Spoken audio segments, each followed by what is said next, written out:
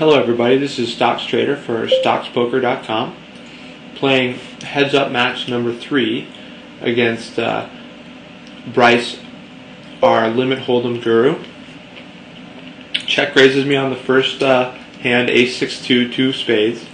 Basically the play for me here I think is just call down. I might actually pop the river for value once the second ace peels, or just call down. I'm not really sure what my play here is going to be. And now I'll bet the river for value. If he check raises me, I'll pay off.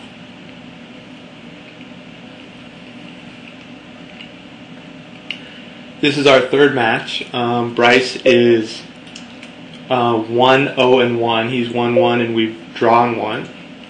First two hands I've ended up with pretty good hands. I mean, I have the mortal nuts here. Basically just want to get as much action in as I can. So he raises me on the turn here, and the play is just a 3-bet. I took my time to think about it for a little bit. We'll see if he can read me correctly for an 8. Pretty tough read on his part, but he does make a good fold there. So I need to also remember that it looks like in the first two hands that I pushed him around because I won both hands without a showdown. So unfortunately, like, my later street bluffing equity might go down slightly because of metagame, but I just happened to make 2 good hands at the start. I'm going to call here and raise a non-overcard turn, and it just happened that I made 2 pair, so I'm actually going to cap here for value with basically top 2. And now I filled up in case he had a straight.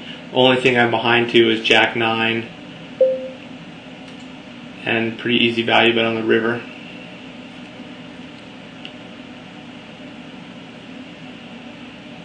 And we'll see what he had there. He had 10-7 for a made straight, so he was ahead on the turn and didn't like the paired board on the river.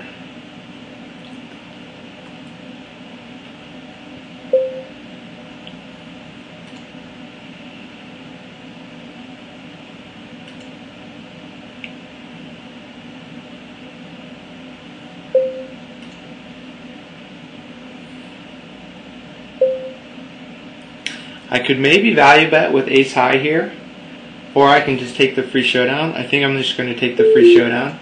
Little bit close.